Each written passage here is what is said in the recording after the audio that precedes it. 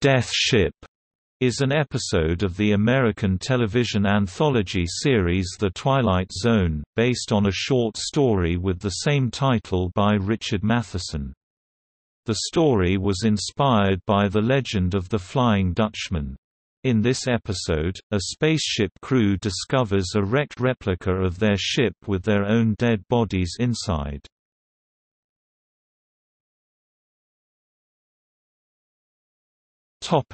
Opening narration.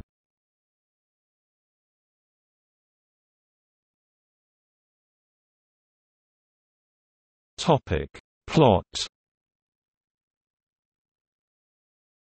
The space cruiser E-89, crewed by Captain Paul Ross, Lieutenant Ted Mason and Lieutenant Mike Carter, is on a mission to analyze new worlds and discover if they are suitable for colonization.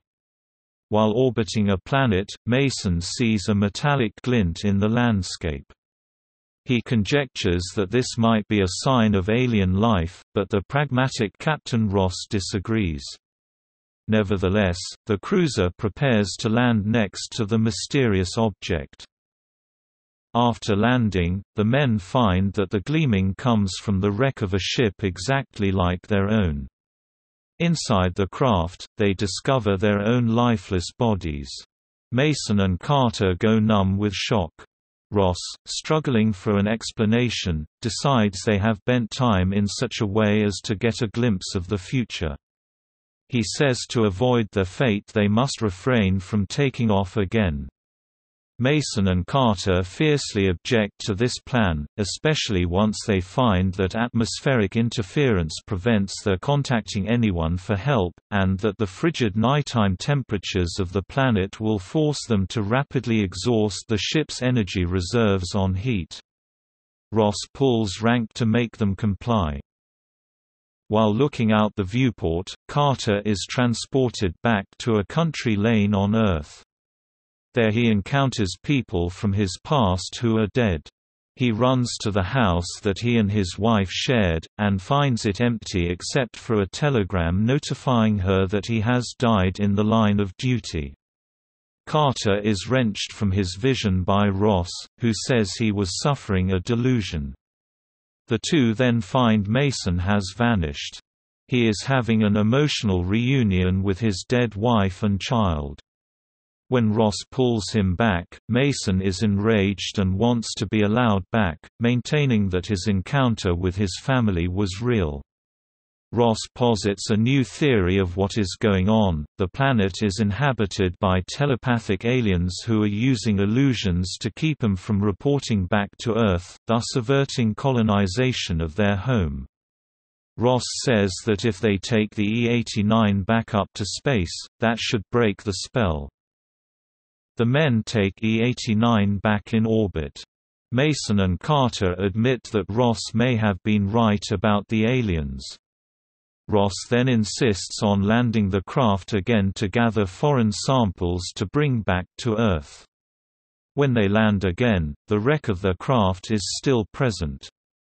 The successive disproving of Ross's theories, combined with an intuitive knowledge of their condition, brings Mason and Carter to the realization that they already crashed and are dead. Their afterlife visits were real, and it is their current situation which is the illusion. Ross refuses to accept this. He rejects his crew's pleas to be allowed to embrace their deaths and be reunited with their loved ones, and says that they will go over it again and again, until he figures out an alternative explanation. In compliance with Ross's order, the men are returned to the moment where Mason first spotted the E-89's wreckage, doomed to relive the past several hours of investigation over and over.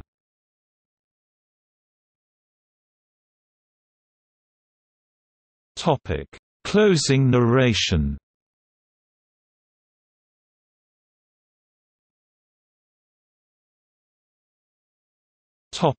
Production notes.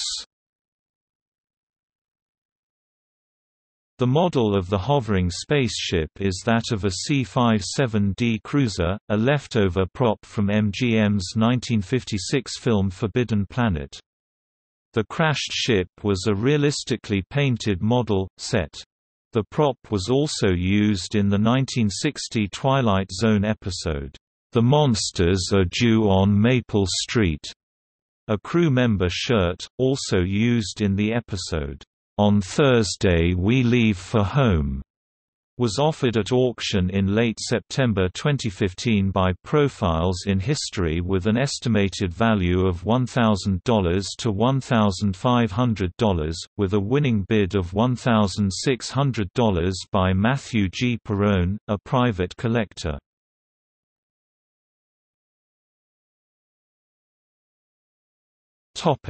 Cast: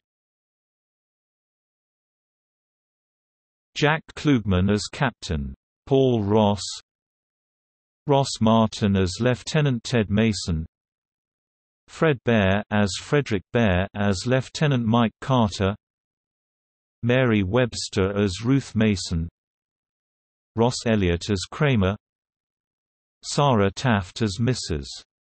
Nolan, Tammy Marahue as Jeannie Mason.